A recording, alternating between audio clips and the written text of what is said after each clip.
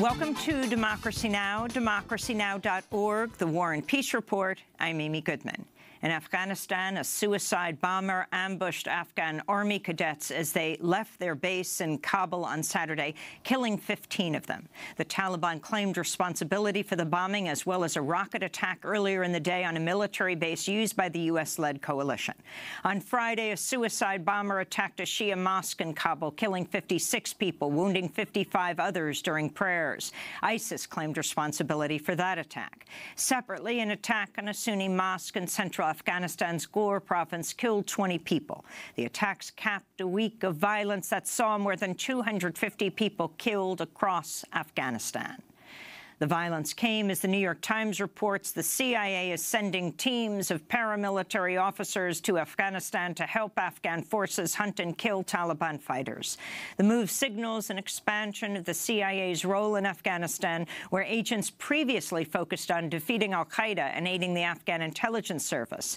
Speaking last Thursday at a Washington, D.C. conference, CIA Director Mike Pompeo said under President Trump, his agency will become much more vicious. We've now laid out a strategy for how we're going to execute our mission with incredible vigor. We're going to become a much more vicious agency in ensuring that we're delivering this work. We're going to go to the hardest places with some of the hardest people in our organization to crush it. And when we do that, the President has promised that he will have our backs and that he will resource us. President Trump signed an executive order Friday authorizing the Air Force to call up as many as 1,000 retired aviators to active duty. Trump's order came as the Pentagon said it's facing a large shortage of pilots as the administration prepares to ramp up the U.S. war in Afghanistan. Meanwhile, the Air Force says it'll place nuclear-armed B-52 bombers on 24-hour ready alert for the first time since the Cold War ended in 1991. In Hollywood, Florida, hundreds of mourners gathered Saturday as the body of U.S. Army Sergeant LaDavid Johnson was laid to rest. Johnson was one of 4 U.S. soldiers killed in an ambush during a patrol in Niger October 4th. The funeral came as President Trump and his administration continued to attack Florida Congressmember Frederica Wilson after she reported that Trump told Sergeant Johnson's widow, Maisha Johnson, in a phone call, quote, he knew what he signed up for, but when it happens, it hurts anyway. Over the weekend, President Trump called Wilson wacky in a tweet without once mentioning LaDavid Johnson or offering condolences to his family. Trump's attacks came as Congresswoman Wilson refuted a false claim made last week by White House Chief of Staff General John Kelly that Congressmember Wilson claimed credit for securing millions of dollars in federal funding for an FBI building in Miami. Kelly made the claim as part of a personal attack in which Kelly called Congresswoman Wilson an empty barrel. This is Congressmember Frederica Wilson speaking on MSNBC on Sunday.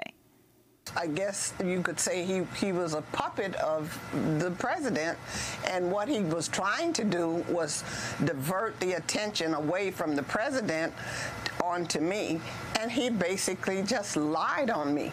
And I don't appreciate people lying on me. On Capitol Hill, the Congressional Black Caucus called on General Kelly to apologize over the remarks, calling them reckless and reprehensible. At the White House, Press Secretary Sarah Huckabee Sanders warned reporters against questioning General Kelly. If you want to go after General Kelly, that's up to you. But I think that if you want to get into a debate with a 4-star Marine general, I think that's something highly inappropriate. The controversy over Sergeant LaDavid Johnson's death in Niger came as senators expressed surprise over the weekend that there are even 1,000 U.S. troops stationed in Niger. The controversy helped prompt the Senate Foreign Relations Committee to schedule hearings on the authorization for the use of military force, or AUMF, a bill passed in the wake of the September 11th attacks that's been used by presidents to justify military actions around the globe globe for the last 16 years. Committee Chair, Tennessee Republican Bob Corker, said in a statement, quote, "It is perhaps more important than ever that we have a sober national conversation about Congress's constitutional role in authorizing the use of military force." In Spain, Prime Minister Mariano Rajoy said on Saturday he would impose direct rule over Catalonia after leaders of the northeastern region held an independence referendum October 1st and moved to secede from Spain. Rajoy's order, pending the likely approval of the Spanish Senate, would see Catalan leaders fired and new elections held within 6 months. The announcement prompted outrage in Catalonia's capital, Barcelona, where nearly 500,000 people poured into the streets in protest this weekend. The Speaker of the Catalan Parliament called Rajoy's order a coup d'état. Today, Prime Minister Rajoy, in an enormous act of political irresponsibility, has crossed all limits. He has announced the execution of a de facto coup of state through which he intends to intervene and take control of the Catalan institutions, an attack against democracy and against the Europe of the 20th century with the goal of ending a democratically elected government. Catalan Regional President Carles Puigdemont called Rajoy's decision the worst attack on Catalan institutions since General Franco's dictatorship. Puigdemont said Catalonia's parliament would meet in the coming days to discuss their next steps. Amid speculation he might unilaterally declare Catalan independence. We'll have more on the crisis over Catalonia after headlines. Russia's accused the U.S.-led coalition in Syria of bombing the city of Raqqa off the face of the earth, comparing it to the Allied bombing of the German city of Dresden in World War II. The comments came after U.S.-backed militias claimed victory in a fight against ISIS that left Raqqa completely in ruins. The local journalistic group, Raqqa's Being Slaughtered Silently, reports the U.S.-backed assault killed 1,873 civilians and displaced some 450,000 people. In Egypt, militants ambushed a convoy of police and security forces in the desert west of Cairo late Friday, killing 59 officers, seizing their weapons and ammunition. It's not clear who is behind the well-coordinated attack, though the recently formed militant group Hasm claimed responsibility. Egypt's government has accused the banned Muslim Brotherhood Party of supporting Hasm, a charge the Brotherhood denies. In Somalia, a roadside bomb exploded Sunday south of the capital, Mogadishu, tearing through a minibus and killing at least 11 people. A witness said he saw a Somali military vehicle pass near the time of the explosion and that the civilians were probably killed in error. There's been no claim of responsibility for the attack, which came a week after a bombing in Mogadishu that killed at least 358 people and wounded over 400 others. In Japan, members of Prime Minister Shinzo Abe's ruling coalition won a landslide parliamentary election Sunday, taking nearly 80% of the seats in the lower house of the Diet, or parliament. The election bolsters Abe's bid to do away with Article 9, part of Japan's constitution that renounces war and bars Japan from using or threatening to use military force.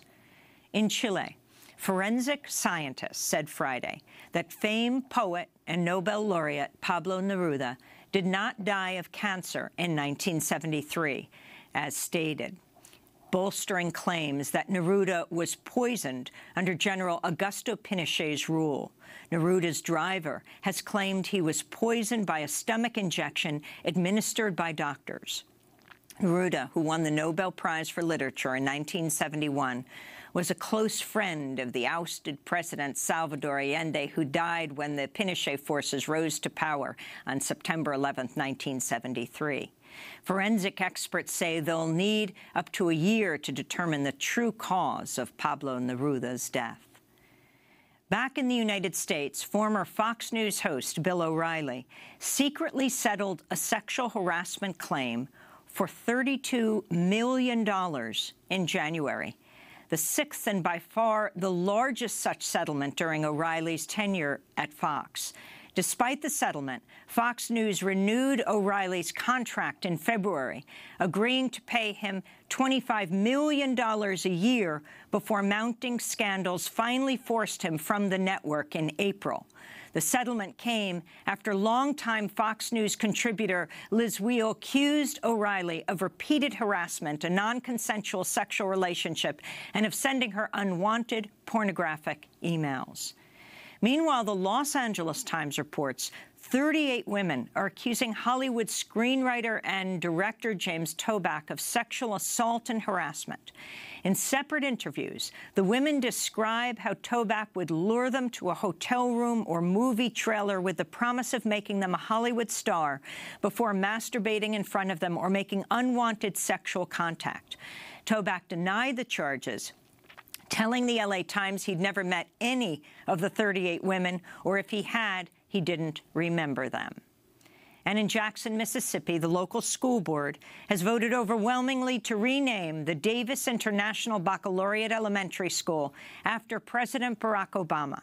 The campaign began after a former fourth grader at the school wrote a book review of a biography of the former Confederate President Jefferson Davis, after whom the school is named. And those are some of the headlines. This is Democracy Now!, democracynow.org, The War and Peace Report. I'm Amy Goodman.